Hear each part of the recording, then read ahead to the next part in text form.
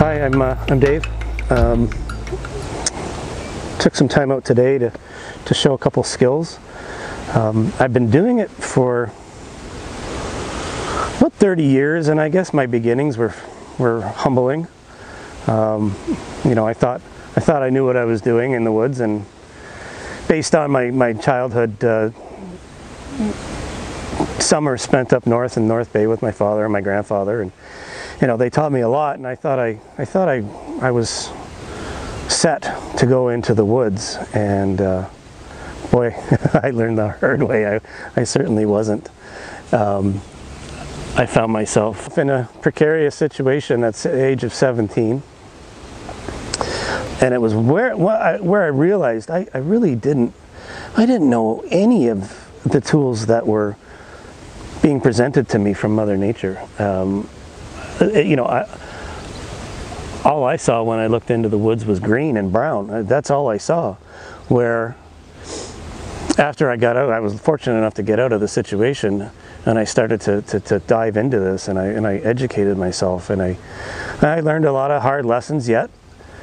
And I just keep going, I surround myself by smarter people than I am, and I catch on to a couple things here and there. So, you know, now I'm at a point where I can see resources. Like, I can see that's a beech tree, I can see that's a red oak, it's a beech red oak. I can feel the wind on the back of my neck, so I know that that's west, that's north, that's east, and that's south. And that's how you start to really see things. You see the value of the plants. You just don't walk into the woods and see green. And that's, you know, for somebody who lives in the city, you know, pretty much all of us, we don't have a lot of control over our environment. You know, it controls us. I'm not saying I come into the woods and I control it, but I certainly have a lot more empowerment when I'm out here. I know where I stand. Whereas when I'm in the city, I'm just, you know, I'm a victim of whatever circumstance there is that day.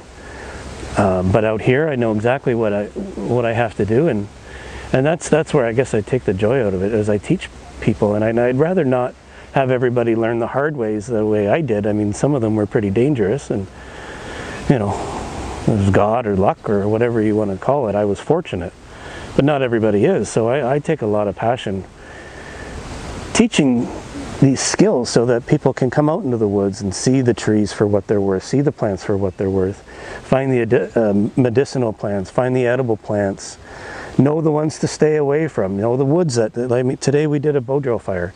So I know the type of woods, and I know the grain, and I know how to cut that certain wood, and I know, so I would never want to use red oak because it's a hardwood deciduous, so I'm going to use a conifer that's a softwood. And it's just,